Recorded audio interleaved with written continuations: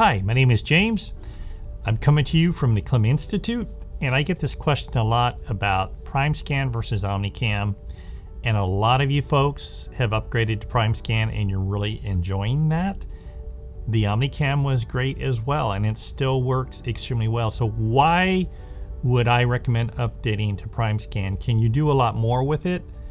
Well, yeah, a lot. Let's go through a list of options that the Primescan will allow that really helps you to get your game going. Number one, initial documentation.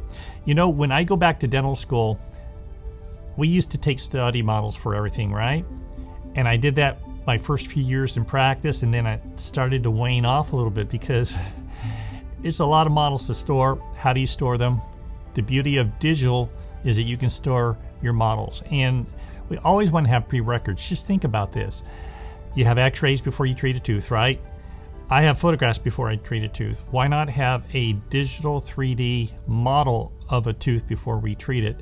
So it's so easy to take full arch scans with the Primescan, and it's very accurate. You can mount the models bilaterally. So I think that's a big reason why Primescan would work really well in a clinical theater.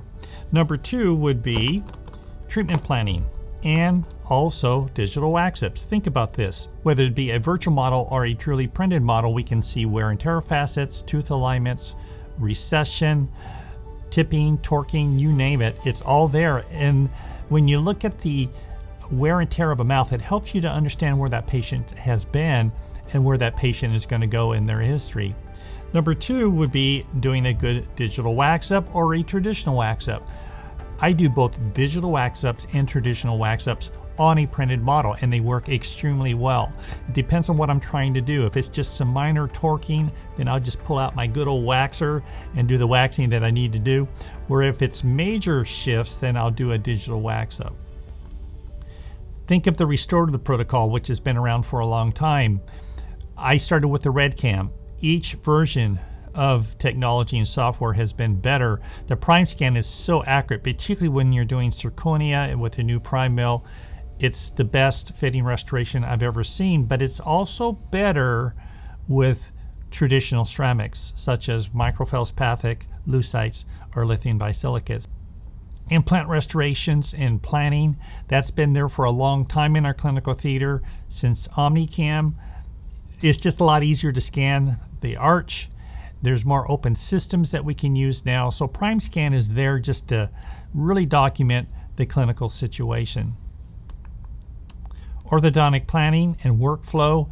What I have found with the Primescan, it's so easy to scan an arch. 2 to 3 minutes once you get your skill set down. It scans under undercuts really well, which makes it a lot easier to scan the mouth if you compare it to Omnicam. But the most important thing is that you have a really accurate bilateral buccal scan, and the truism of the posterior dimensions of the arch are very accurate, and that makes a big difference when you're scanning for ortho.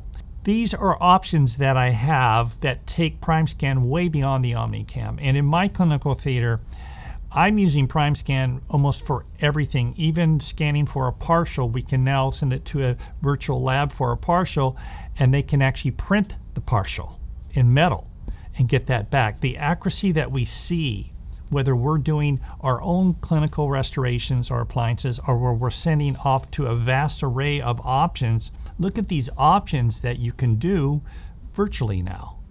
And what I have found in my own clinical theater is that the accuracy, the reliability, the less adjustments that I have, particularly with appliances, really makes it worthwhile for me.